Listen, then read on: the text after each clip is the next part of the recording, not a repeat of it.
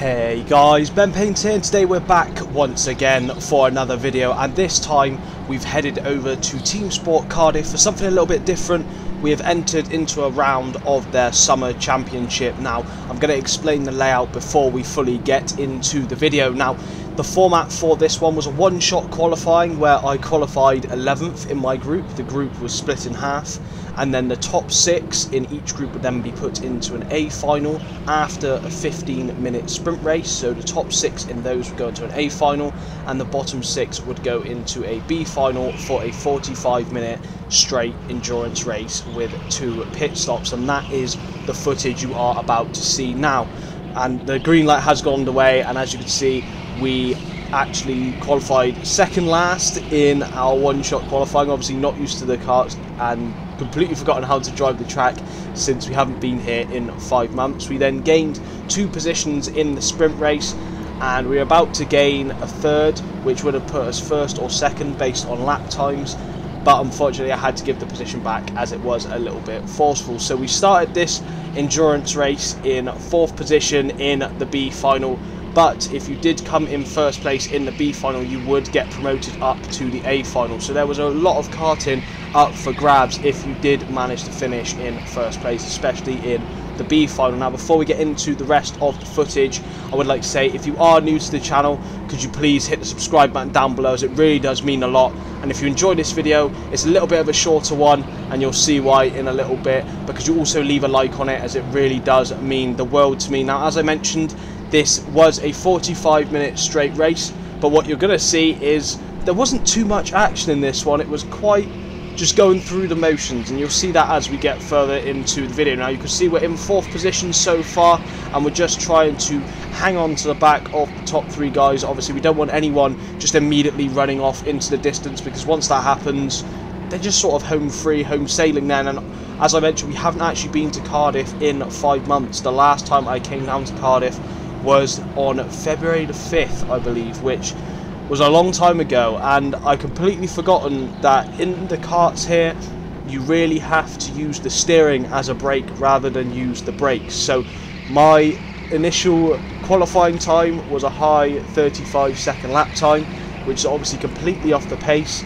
compared to the other guys. Obviously other people are getting 34s, the low 35s, so I knew I was quite off the pace early on. But as we got further and further into the race, I found that my lap times were getting better, I was getting back into the groove, and I was really hoping that we could beat our previous PB at the track in these karts, which was a 34.1 second lap time. So let's see if we can do it by the end of the video. Now, you can see already that we are putting the driver in kart number 7 under a lot of pressure. He's having to lift himself up out of the seat to try and get a better run coming up the ramp. And obviously, as I usually like to do in these longer endurance races with pit stops, is you want to try and leave your pit stop strategy as late as possible, just because you sort of get into the groove, the kart starts running better, and you become into a little bit more of a consistent flow state, or I do personally. So that's why I always like to try and leave my pit stops as late as possible, even if you feel that you are stuck behind someone who you think you are a little bit quicker than. It's always better to follow along behind them and try and get a little bit of a toe behind someone, compared to when you're just sort of driving around on your own and you don't really have a reference. It just does force you to push yourself a little bit harder. Now, there's definitely a couple of opportunities here where I could have gone for an early move, but in my head I thought if I go for an early move, make contact, lose us both time, then we're just going to be even further back. You can see the driver in first place, Toby, who's one of the juniors at the track.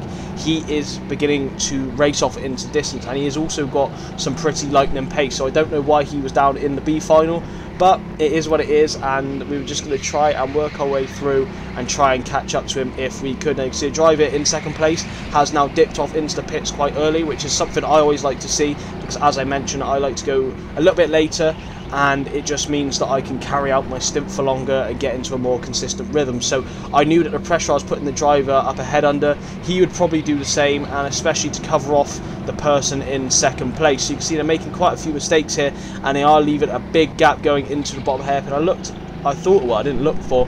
I thought about moving my head, but I thought if I sit behind him, there's a high probability that he is going to dip in the pits on this lap, and to my surprise, he actually does. So now we're up into second place. We have a lot of free air, and I knew that I had some decent pace now after being on the track for a good 15, 16, 17 minutes at this point, that I was going to get back into the groove. Now, we do jump forward quite a bit here, just because we were just trundling around in second place. Toby sort of raced off, and then he went in for a pit stop. So you can see we have now jumped in a little bit later. You can see our lap times have come down drastically to a 34.274, which is 1/10 of our fastest lap in these karts at the track. You can see we're right up behind Neil G, and I thought rather than sort of trying to go for an overtake on him, as he was sort of a lap down, I thought we'd come into the pits a little bit earlier than I like to, just so I had a little bit more clean air to try and go for some better laps. But you can see straight away we've been compromised by another driver that we overtook earlier in the session, and just a few sort of seconds lost here, but they do move to the side. I thank them, and we're on our way once again, off in second place, as I mentioned. Now, the driver in first at this point, I don't believe it was Toby, even though I thought it was. So I got really confused here. I thought that Toby had only done one pit stop at this point, but as a matter of fact, he had already done two. So we had Richard up ahead of us in first place. He was in third at the time when I pitted. So he's now gone into the pits, and we've now come out ahead of him once again, up into first. And this is sort of where we remained once again for a large majority of the race. We obviously had Toby coming up behind us in second. As I mentioned, I did think that he had already pitted, or only pitted once. So I thought at this point I was sort of holding him up. You can see my lap times are not really improving at this point, is because I was driving a little bit more defensive, and I was also trying to hold him up a little bit through a couple of the corners, especially the S section and this rounded corner here. I was sort of lifting off a lot more, and especially going into the corner I was braking a lot more and going a lot slower. You can see I'm getting loaded a little bit there, because I knew that Richard in third might have an opportunity to sort of catch up and maybe even sort of put him under pressure himself. So I was trying to deploy some sort of strategic brain at this point, but unfortunately for myself I didn't realise that Toby had already pitted twice. So at this point it was all really in vain, but we're going to pretend that he hasn't pitted yet and that we are having a good battle. And obviously we've got two of the back markers up ahead again. We've obviously got Neil and another driver up ahead of us, so I didn't really want to get stuck behind these guys for too long. So I was thinking if I could try and get as close as possible to them by the time that the pit stop came, then I would dive into the pits and sort of leave Toby to try and battle with them, and hopefully they hold him up enough where I would be able to sort of catch back up and maybe even go for a move later on into the race. You can see I'm really catching up now at this point, driving quite defensive as I mentioned, getting loaded out of the corner as I'm going quite slow, and I dive off into the pits here to perform my second and final stop. It's a little bit earlier than I wanted it to be done, but you can see from doing this we've been overtaken by Toby and Richard. So now we're down in third place. Obviously Richard's only done one pit stop as well, so we're down in third place, and our last lap isn't too slow off our fastest lap pace, but we could definitely push it a lot harder than we have been. It was only because I was driving a little bit more defensive, as I mentioned, and I found as I got later into the race the kart became really comfortable. I was really enjoying it, but you can see we come across the line with our pit stop a 42.3 second lap, which obviously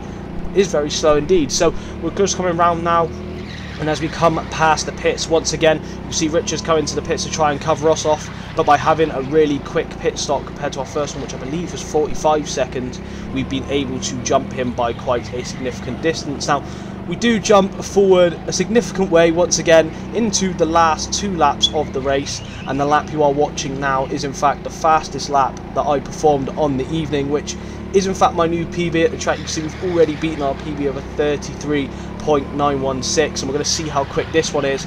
And the only reason I've skipped through is because I was literally driving around for 35 to 40 minutes and I didn't think it was very interesting for you guys to watch. So we're just going to skip forward into this lap, which was actually my best lap of the night, and I was really happy with it.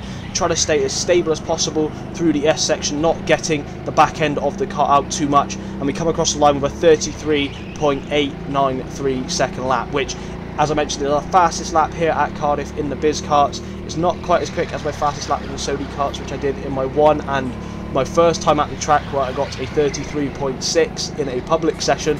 So really good pace on this evening. I was really happy, and as it happens, I'm going to say it, weight really does make a big difference. Obviously I have another 5 months of experience compared to the last time I was here, but I really felt that I was a lot quicker coming up that up ramp, which is quite steep, and we do come across the line in second place with a 34.060. So that does in fact bring us to the end of the video, and I hope you guys have enjoyed it. It has been a little bit of a shorter one compared to the normal, but if you have enjoyed it, can you please leave a like on it down below and subscribe for more in the future. We've got some very good events coming up soon, but as always, I'll catch you guys in the next one.